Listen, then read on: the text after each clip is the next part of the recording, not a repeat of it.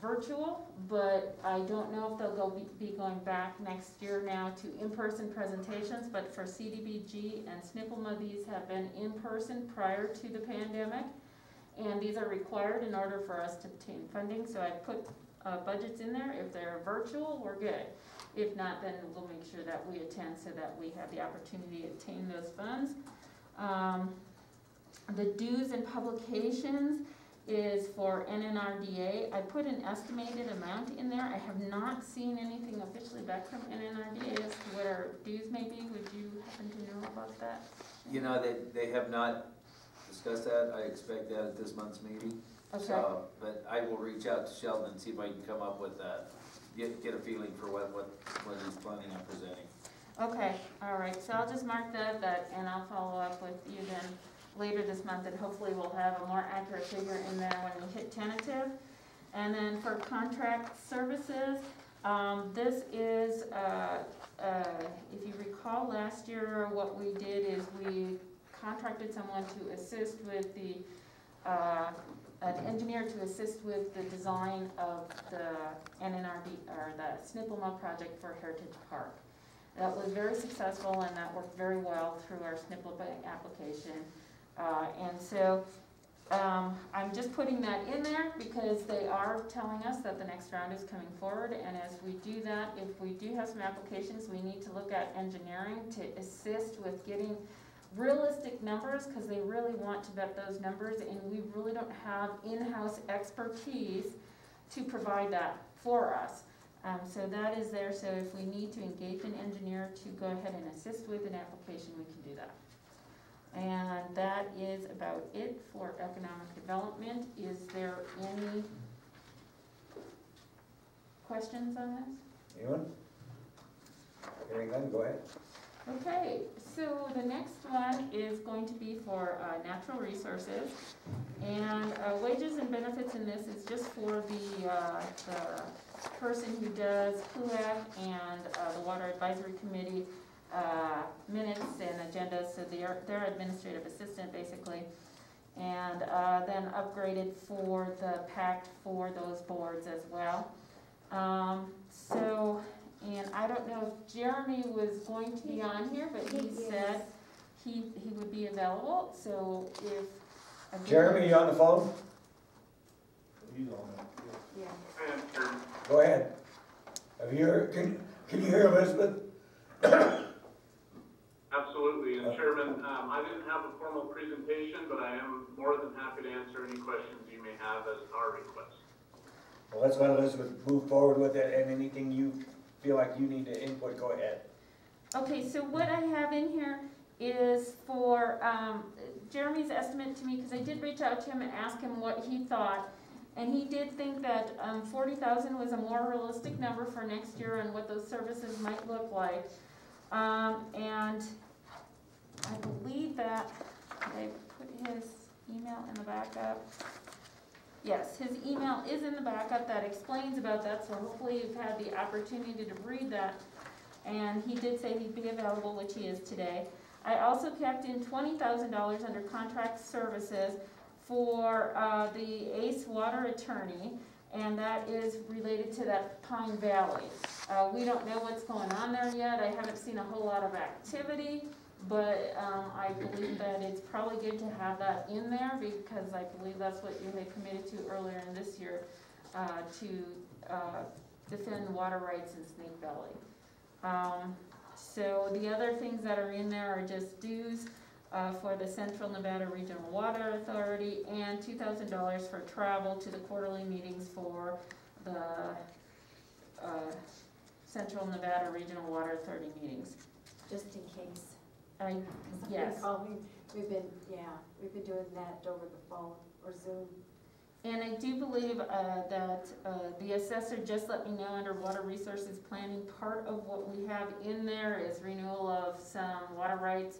And I do believe that I just got those numbers from the assessor, so I will have that updated prior to tentative.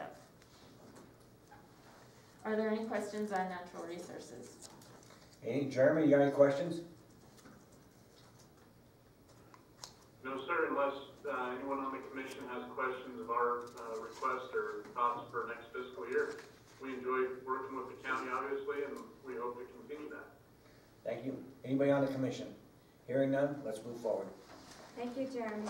Thank you. Okay, and the last one here is Tri-County Weed. And I don't know if someone from Tri-County Weed is here. I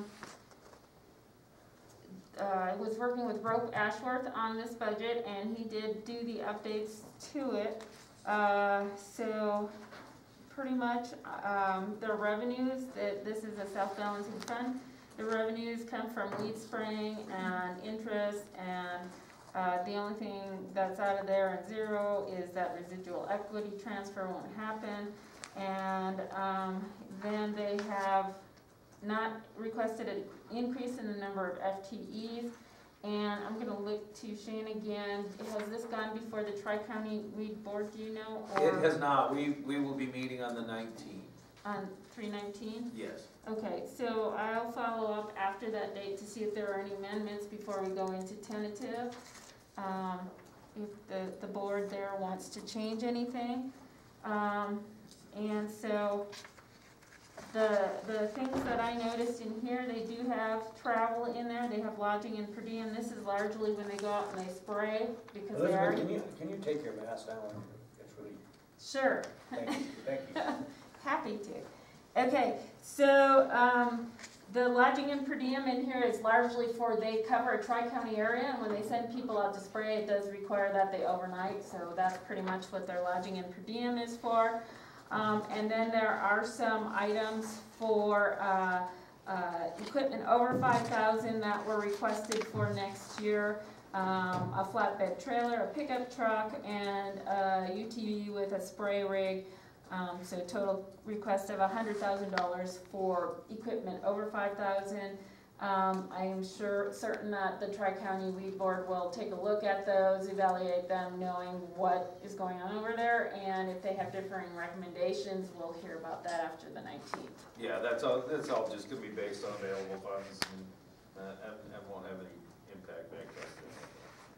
Right, and so like this fund, like every other fund, we'll have a central services allocation, which I will determine after we get everything put together, and that's based again on the value of equipment, the number of FTEs, and their overall budget as it relates to the overall county. So that's our allocation method on that. So any questions on Tri-County Weed? Anyone? Anyone on the phone? Seeing none, hearing none, we'll move on. So right now, we'll stay, leave ag extension, open, Okay. in case she comes, and we'll move on, to communities. Is that okay? Yep, that works for me. Okay, so I did, as I always do, go out and meet with each one of the community town councils. And each one of them we have discussed what is going on in their communities and where they want changes. The first one is the town of Lund in your backup materials, and they are, their only real big differing request is that they want to go ahead and increase an amount in their miscellaneous account, because that's the account they use for all of their special events, Easter, Christmas, and I believe they want to have additional money available for a contribution towards the fireworks, and I believe that's related to their rodeo there annually. So that, and then the other one that they did is they put in $12,000 for equipment over 5,000, and what they want to do is get those street signs, those flashing street signs that tell people how fast they're going so that they know to slow down, and they want to put one of those on each end of town.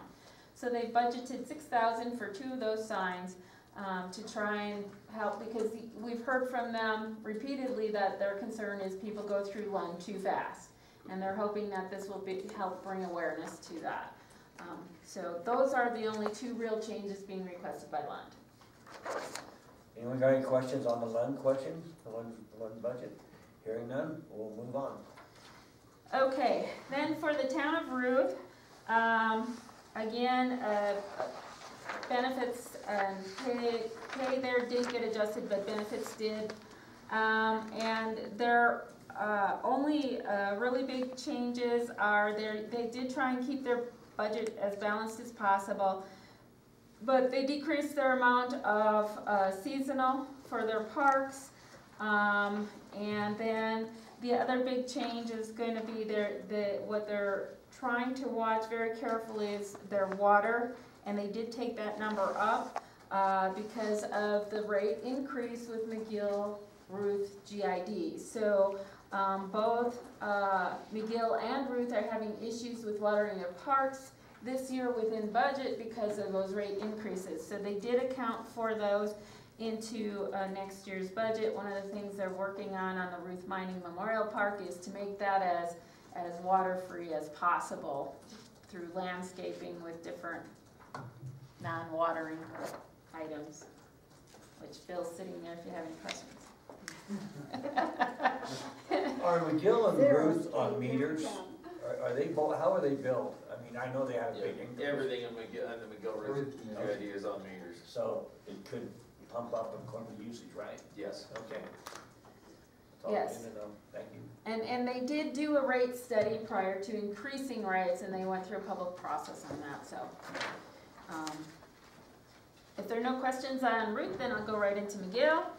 And McGill, their changes that are big again are related to their water. They need to take their water up for their parks, and also for, they want to, as far as capital improvements, they put in $10,000 for a storage shed to be placed behind the Kinnear Library for admin and for the library. And then they have committed this is year 3 of a 3-year project to upgrade all of their streetlights to LEDs so that they can save money in the long run. So they budget that last $25,500, which was estimated at the beginning of the project, so they should have that done at the end of next fiscal year. And then, absolutely. Kind of do that. If we've got those coming to us and they can use them in these different communities, I think that might be a really good usage of that. They're talking about needing one there in McGill for sure, maybe Ruth. That puts. Absolutely. Okay, make a note of that, and then we can possibly use those. Okay. Other than that, anybody else got anything on McGill? Hearing none, we'll move on. And we'll still keep Ag Extension open. Is there anybody on there from Ag Extension yet? Hearing none, we'll just go on into the final one, if you will, is revenues, payroll, and balancing. Okay, so, and I would like to go ahead and just say, first of all, general fund revenues, as a reminder, will come in here on March 25th. I wish I could say they would be before your March 24th meeting, but that's not the way that goes. Your payroll estimates are in your backup materials. They are the by position, by department, and by position, and they outline the costs of each position. Things highlighted in yellow are new requests, things highlighted in pink are negotiated items. And so that's the color code on that. And I apologize, I did have a request to have the new edition summary here by today. I do not have that ready and available for you. I will have that at your 3/24 meeting, based on the outcome of the discussions today. And then that's it, unless you want to start the process of balancing. But I don't think necessarily balancing is a good idea until you have the revenue side of the equation, because that's how you balance. And I also wanted to ask you if you wanted to have a discussion on the potential for a special meeting, because your March 24th meeting comes up and you have to go ahead, and we'll have this on the agenda if you have any questions, but we won't have the revenues at that time. Then you have your first meeting in April. And then on April 15th, I have to file the tentative. So I didn't know if you wanted to have a special meeting in between there to have consideration of a balancing process before you try and approve the tentative on that first meeting in April. I think it would be, because of the timing of how we're going to receive our information this year, to have that interim meeting. Otherwise, you're going to be trying to give me changes without seeing the actual outcome of those changes. in a written format on your first meeting in April so that I can submit the tentative on April 15th. I think historically, we've always, it's been a good idea. We've used